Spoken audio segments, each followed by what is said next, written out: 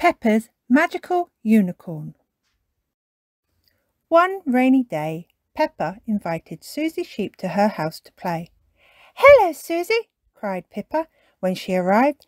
"Let's play with my horse." Peppa introduced Suzy to her toy horse. "Suzy, meet Horsey Twinkle Toes. Horsey Twinkle Toes, meet Suzy." "It's very nice to meet you, Miss Twinkle Toes," said Suzy politely. Peppa and Suzy galloped off to Peppa's bedroom together.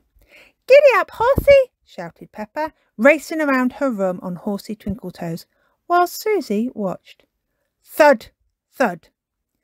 Daddy Pig heard all the noise and came upstairs to see what was going on. "We're playing horses!" cried Peppa.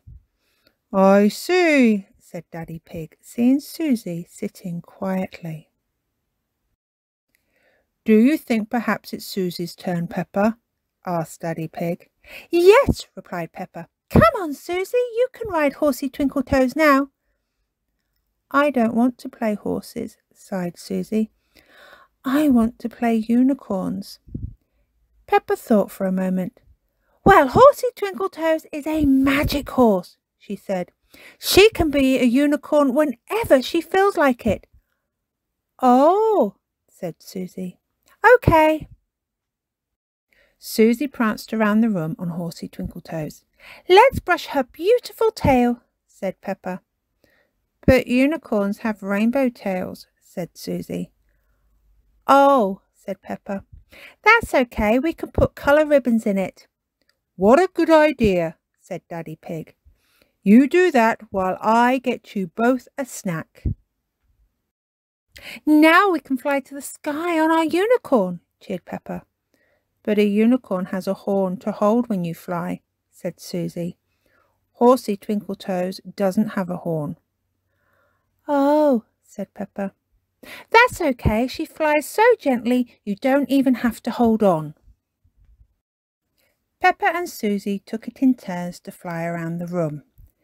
"I wish Horsey Twinkle Toes was a real unicorn," said Suzy. "And I wish she was really, really, really sparkly," added Peppa. "I think Horsey Twinkle Toes is tired," said Daddy Pig. "Why don't you build her a den to sleep in?" "Yay!" cheered Peppa and Suzy. While Peppa and Suzy were busy building a den in the living room, Daddy Pig gathered some secret supplies for later.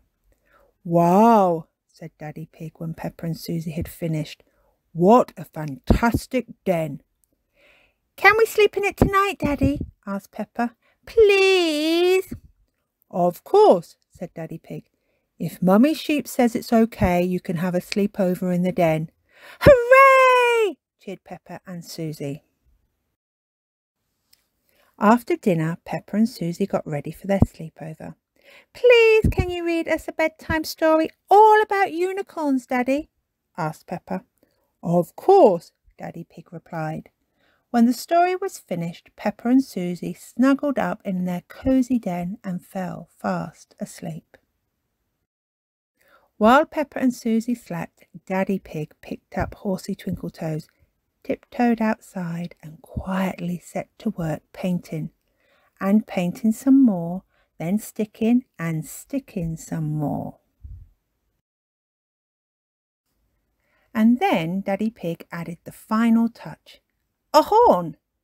Daddy Pig sneaked back to the den to return Horsey Twinkle Toes. "Ta-da!" he whispered. Then he went upstairs and was about to go to sleep when he heard... "Wow!" Peppa and Suzy gasped loudly.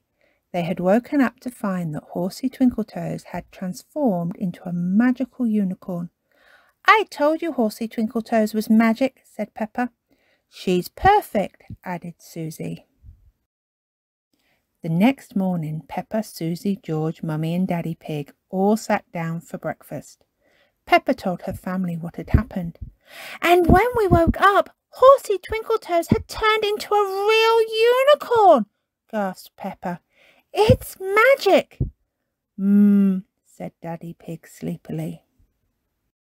"How wonderful," said Mummy Pig.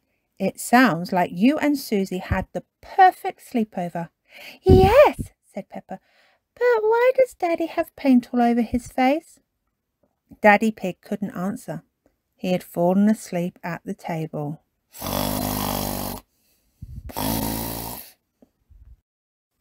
After breakfast, Peppa and Suzy headed off on a magical adventure with their new unicorn. I love your magical unicorn, cheered Suzy. Me too, said Peppa. Everyone loves magical unicorns, especially Daddy.